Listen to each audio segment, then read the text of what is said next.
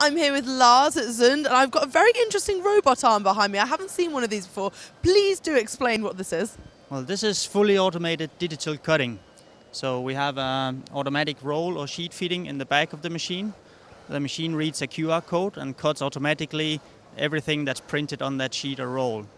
Afterwards, the robot will collect the cut parts, separate it from the scrap, and fully automatic stack it in the right stack here on the side.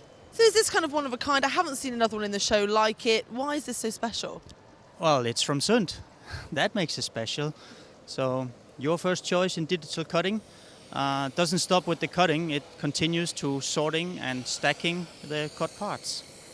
That's so clever, isn't it? What else have you got on the stand then today, Lars? I can see a couple of other machines sort of in the background that'll be working later. Talk to me about those. Well, a trend here in this signage market is soft signage. So we also show here automatic cutting of textiles for fabric signage. And we have a fully automated router bit changer in the other end of the hall, or the other end of the stand here.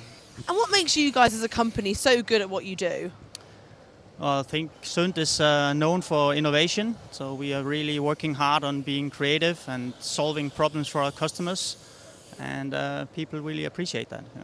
And if people are going to come and visit you today on the stand, what would you say to sort of entice them over?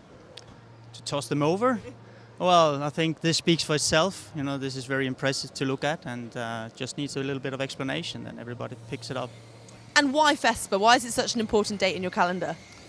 FESPA is a great show. It's very good quality visitors we have. It's lots of visitors.